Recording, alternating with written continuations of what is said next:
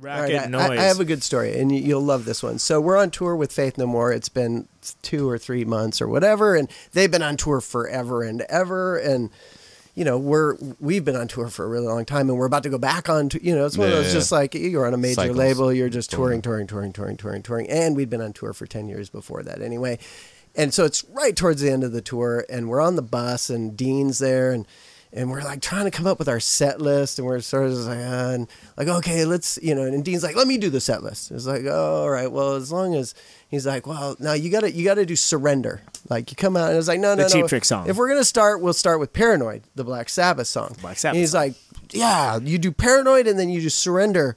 And then you do Paranoid, and you do Surrender, and you do those 2 songs for an hour. And I remember just going like, oh, no, it's like, oh, yeah, we have to do that. But then it was like, okay. Now you've dared me, and I'm going to do it. The only way we're going to do this, though, is, Dean, if you stand on the side and count, because there's no way I'll remember, right, what we're doing. And so you know, I think it was Louisville, Kentucky, one of those really weird places. They had like beach volleyball courts outside, and you know, a beer, you know, beach volleyball and steel bowl bathtub. You know, in a big room, it held like 1,000. Not a league night, all right.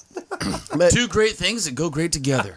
It was hilarious, and so we, you know, of course, we go out and we start with Paranoid, and you know, the room just erupts into moshing and madness. Right. And they're just like, oh, I want to hear about it on the 3rd time. To be a fanboy, your cover of Paranoid, which is on Lurch, I think is like pretty much one of the only Black Sabbath covers I'm like, oh, that's actually like, there's a reason for this cover to exist. Like, this is actually pretty fucking rad. Thank you. So that's a great opener. But go ahead. I think we were a pretty decent cover band, right? Like, so we start with Paranoid, and you know, everybody's just like, you know, lighters there, they're going nuts, right? They love us.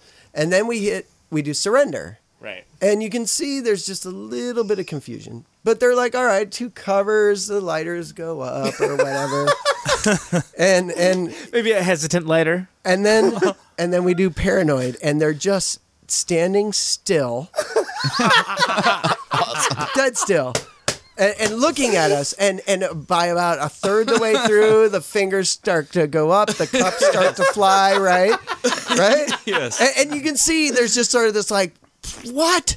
And then we hit Surrender, and they're just screaming, just fuck middle fingers, the entire place like cut, they're spitting, and just shit's just flying, right? But then we hit Paranoid again, and it's just mayhem. It's just moshing and madness, and just like people just so pissed off. So the 3rd cycle. Right? Third time through. Right? And then we hit Surrender, and the lighters go up, but they're just, they were so confused and so mad, but psyched, and like, I don't know what I feel right now. And this goes on for 45 more minutes, right?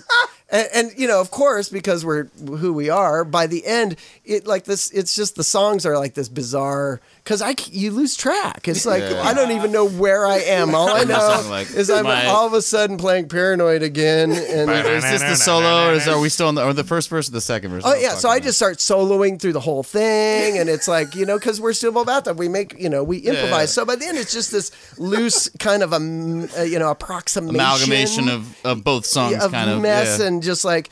And so, you know, finally we get off, and they're just like, yeah, fuck you, get off the stage or whatever. I think we did go back for an encore, did Paranoid, of course. And then, right?